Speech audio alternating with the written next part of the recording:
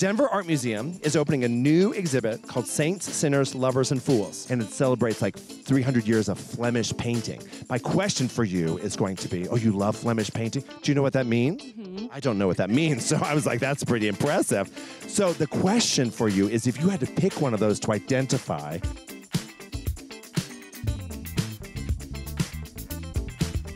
I'm a lover. Lover. Tell me more about that, Alana. I'm love. You are love. Look at you. Oh my gosh, the world is so lucky to have you. What are some things that you love? My baby brother. You love your baby brother?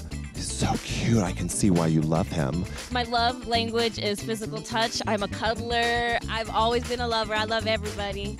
I love my family, my boyfriend. I say lover. Okay. Yes! Oh my gosh, the way you looked at him, of course you're a lover. Which one would you think is better? Is a water. A lover? And why do you think that? Cause it makes somebody love me. I'm most definitely a lover, not a fighter. I just believe that love is like the most powerful language that we all have. What is something that you do to show up and show love for people in your life? All the things.